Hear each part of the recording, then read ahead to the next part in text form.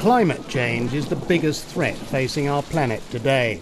The cause is greenhouse gas, mainly carbon dioxide, created by us. Some sources are obvious, some aren't. But every year, we in Peterborough are responsible for producing almost 1.5 million tonnes of the stuff. That's enough to fill this every 2 minutes. A certain amount of greenhouse gas is a good thing. Without it, the Earth would be too cold to sustain life. The greenhouse effect is something natural. The problem is that we've actually increased the thickness of this layer of greenhouse gases. This blanket around the Earth has got thicker, trapping more energy from the sun and causing the Earth to warm, and that's what we call global warming. It might get warmer, but that's not the whole picture. Over the next 50 years, we can expect more and more extreme weather.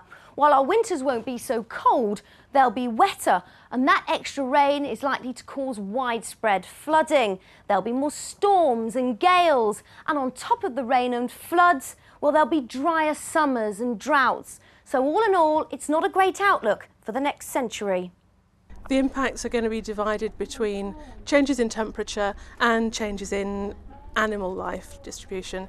So if summers get hotter, we'll see a repeat of episodes like August 2003, when across the whole of Europe it's estimated that between 35 and 50,000 people died, and malaria, yellow fever, West Nile virus could all appear in Peterborough if the relevant mosquitoes take up their abode in the fens. Another possibility is that melting fresh water in the Arctic changes the Gulf Stream, and so puts us under the influence of colder rather than warmer seas, which will mean colder winters and again more people, particularly elderly and vulnerable, dying from the cold. There are a fairly large number of developments sort of in the floodplain, so the river floodplain.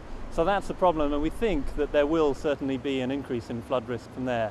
One far more serious longer-term issue relating to climate change is we also expect sea level rise. Now, our current predictions are that by 2080 we're going to see somewhere up to just under a metre of sea level rise. So that's not likely to affect Peterborough. However, there are signs, and some scientists are looking at various ice bodies around the world, and particularly the West Antarctic ice sheet, the Greenland ice sheets, which are showing signs of melting faster than had previously been expected. Now, the problem is if one of those, or either half of either of those, melts completely, we will see a 7-metre sea level rise. Now, that would be absolutely devastating for the whole of the east of England, and particularly would cover large parts of Peterborough in water.